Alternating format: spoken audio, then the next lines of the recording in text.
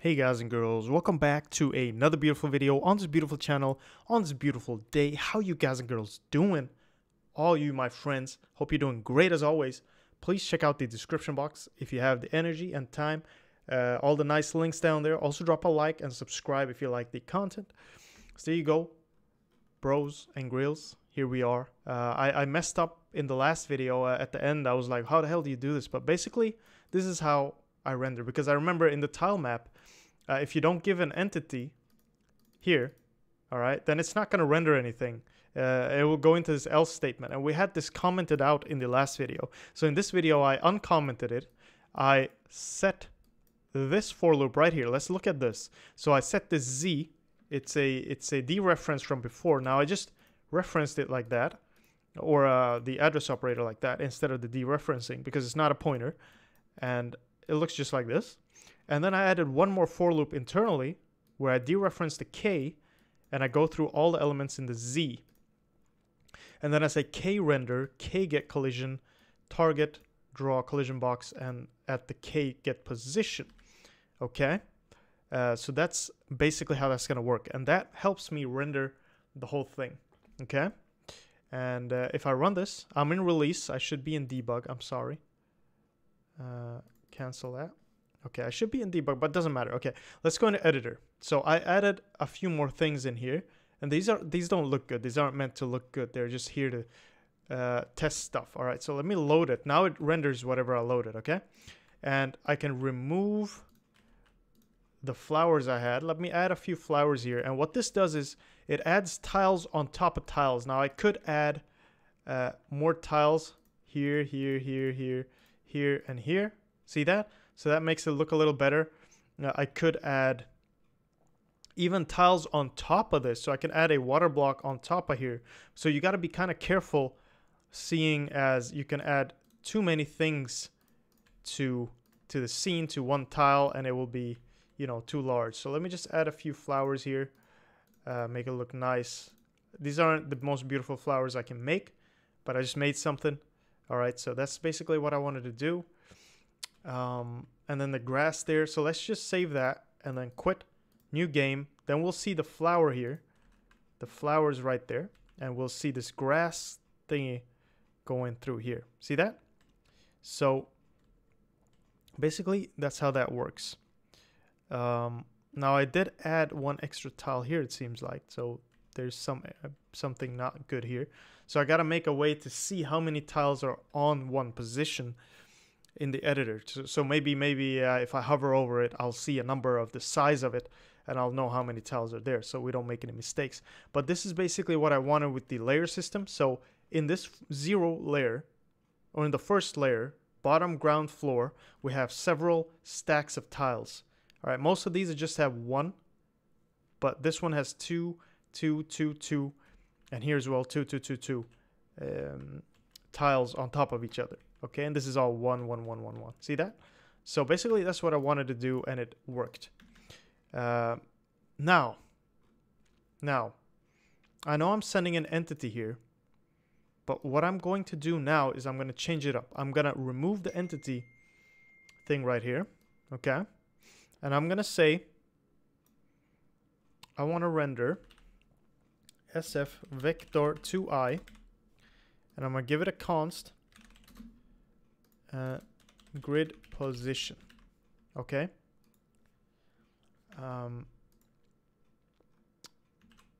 there you go, grid position, vector 2i, and I'm going to copy this and I'm going to paste it into tilemap right here. So we're going to remove the whole entity thing, and we're going to basically say that I'm not gonna ever do this. Basically, I'm just gonna remove that. I know, I'm sorry guys, I just worked on it just to remove it. I know I'm dumb, but never mind. We'll remove all of that, make it, oopsie daisy, goddamn, what the hell is going on? Okay, shift tab, there you go. All right, so now we have whatever we just perfectly, you know, everything's fine here. Grid. Instead of doing the grid position, now we do have a grid position here already. Grid position.x, and we're just gonna change it up and remove everything, all the entity related stuff, and just say grid position x, and maybe copy this, say grid position.y, and then this means that we can send in the player's position, or we can send in the view position. We can send in whatever we want, and it will use that to render. See, so it's a little more effective in that sense. So let's start off in the editor state. Now it's going to complain. So when we're rendering, I want to send in a grid position. I want to say this view get, or this let's say mouse position grid. Let's just send the mouse position grid in here, and then we got to change that as well. I'm sorry, just go into state. All right, just go into state H, and we're gonna have our mouse position here somewhere here, and I'm just gonna change that to I. Okay, mouse position grid I. So there you go. Good, and it's in pub protected, so that's good. Down here it's gonna complain. So mouse position grid, let's just say I, vector to I, and change both of these static cast to int. Okay, static cast to int, all of this. Okay, state, float grid size, all that grid size. Okay, we're fine. Grid size. Everything seems to be unsigned or integer now, not unsigned. And then we'll go back here. Now it's not going to complain anymore. So I'm just gonna use that. Okay, I'm just gonna use that, and we're gonna use it as a copy. Basically, let's see, tilemap.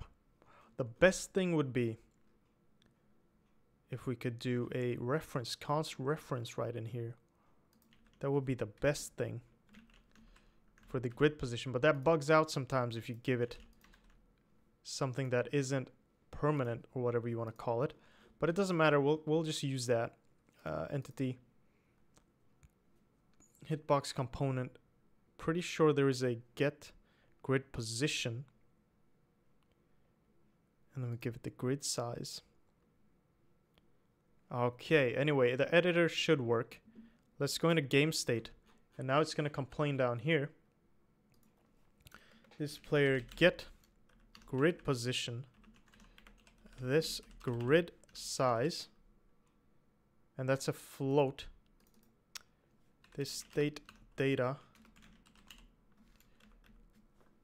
grid size, and it's a float as well.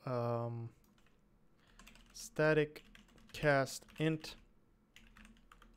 this grid size. All right, okay, let's just see where we initialize that. Init view, init keybinds, fonts, textures, pause menu, tilemap. Okay, so that's the grid size we want to use. Oh, that's the one it's using. Okay, I'm going to use the state data one. This state data grid size. And then we get the grid position of the player. And then render using that. Okay, let's try this out now. So it's a little more complicated, but it frees the render function up to just to not be bound to having. So let's load this. All right, so you see we're using the mouse position now to render everything around, and in a new game it's going to use the player's grid position. See that? And hopefully it won't crash when we go to the sides here. Everything seems to be okay. Everything seems to be fine. And let's load that. Let's see if we can remove tiles still. Yeah, we did remove something. Okay. Very nice, very nice. Nice. Okay. All right.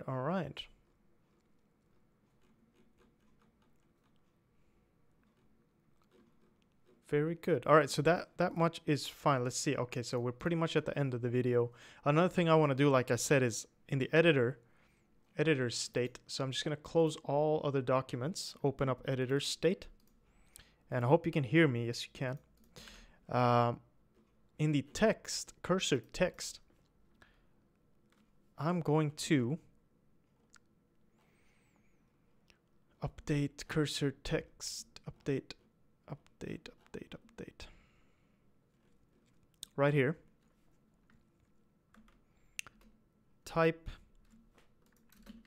And we need one more thing here, and that's basically gonna be a new line like that, and then we're just gonna say tiles. All right, just something. We're gonna see how many tiles there are in that position. So we could do this tilemap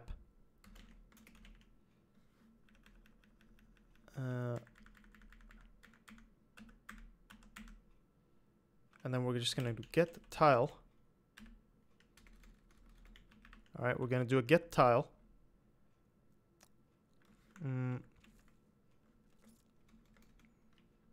Get amount. No, get.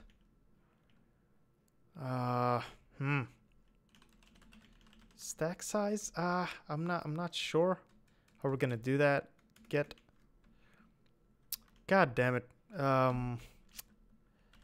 Layer size maybe, and then we might do mouse post grid x, and then the layer. So let's just do mouse position grid,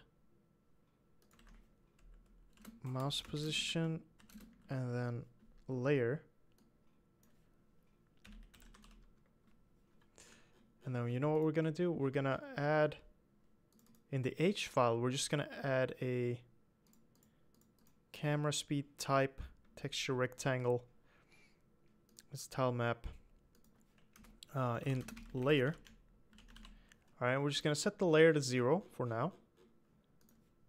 This layer equals 0. Okay, so because we can kind of change that up later. So just add that, and we'll go down, and we'll say this layer, and then at that position x, y, and at that position we're gonna get the size back. So basically that's what we want to do. All right, tiles. All right, so go ahead, go into your tile map. This is the last thing we're gonna do before we end. All right, might be a little longer video, but it's worth it. And then we're gonna do accessors const int get layer size const. And no, wait, before we do that, const int x, const int y, const int z layer. And now we're gonna define it, and then we're gonna say if x is greater than 0 and x, and then x is less than this map dot size, then we're going to keep going.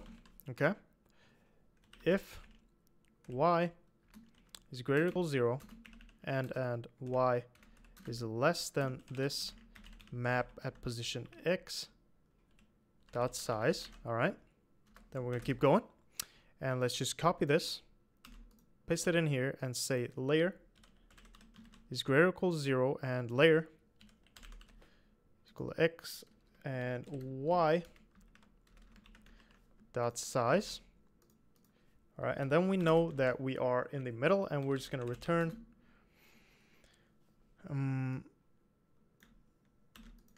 this map xy layer size. All right, otherwise we're just going to return -1 as an error. Okay, so this is going to make sure that we can get the correct size of that shit. So let's run it. Let's see, most probably we'll have some errors here.